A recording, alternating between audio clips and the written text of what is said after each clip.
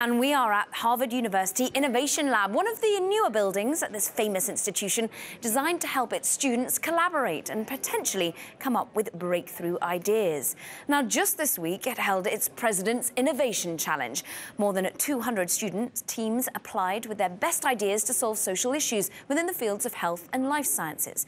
Winners, focusing on problems as varied as HIV to personal bankruptcy, took home up to $75,000 in prize money. Now, earlier, we sat down with Harvard President Drew Faust to discuss how this place fosters innovation.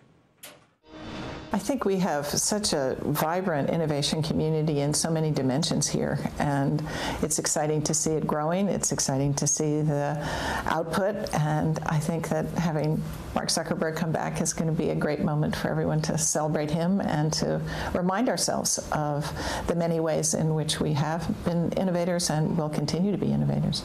Looking at one of the ways you're innovators is iLab. I mean, the very fact that you have accelerators here, ways in which you can help foster growing businesses and then set them out into the great world.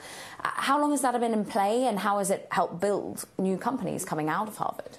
Well, the iLab was founded in 2011 with the notion that providing people a space and some support in terms of experts in things like venture funding and building companies and bringing ideas into the commercial world, that with that kind of help we could enable students and faculty to really follow their ideas and their dreams and make them tangible realities in the world. So it's turned out to be a success beyond even our fondest dreams, as people have flocked to it, and we now have more than 75 companies that have come out of the iLab. And we have every year something called the President's Challenge, which I sponsor, and students and groups of students compete for some funding to move their idea to the next phase. And that's always really exciting to see the things that they've dreamed up and then to be able to pick some winners. You yourself are a historian by trade, if we use that kind of phrase. How do you feel the multidisciplinary focus of Harvard helps to foster this varied group of technology companies? Well, when I think about history and innovation, I do think they're very closely linked, because I believe that understanding that things have been different enables you to think that they can be different again.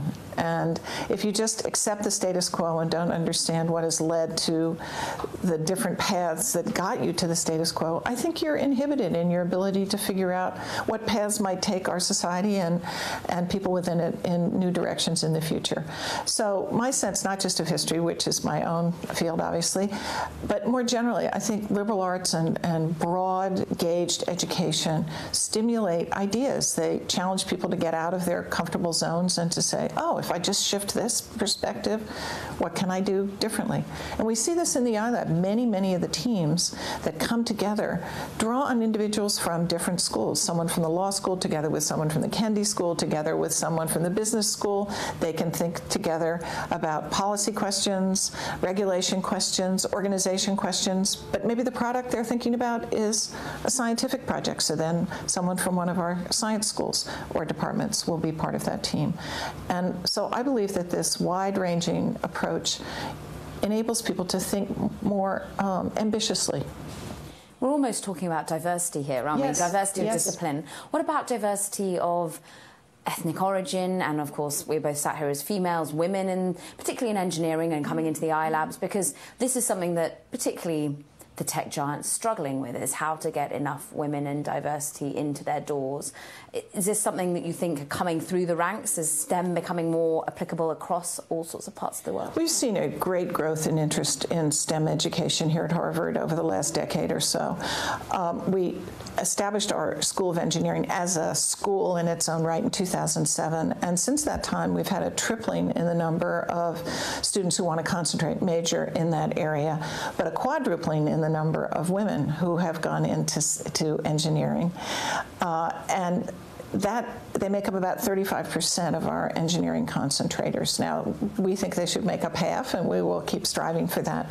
But I do think that this diversity relates to what you spoke about earlier, which is we've tried to say that engineering is a liberal arts field. Whatever you think you might be interested in, engineering could have a place in that. And in fact, if you're going to be a citizen of the 21st century, you need to understand technology. So we've tried to cast a very broad and open gate.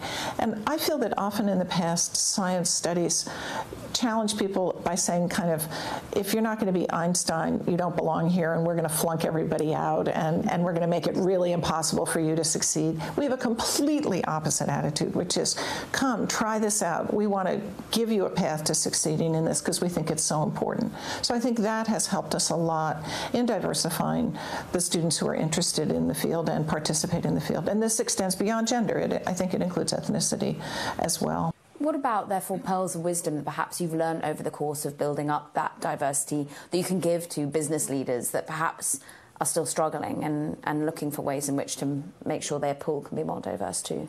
Well, I think rather than my giving pearls of wisdom, I think that we can learn a lot from each other. I think partnerships, as we seek to understand how to nurture the kinds of attitudes and the kinds of career choices and pathways that make these attractive to students. So I think it's partly how we educate people and how we help them to understand what a career in science or technology could mean, but also how career opportunities are shaped, how companies recruit, how they support individuals. So I would hope that we could have a lot of back and forth and collaboration about those shared commitments to diversifying the workforce.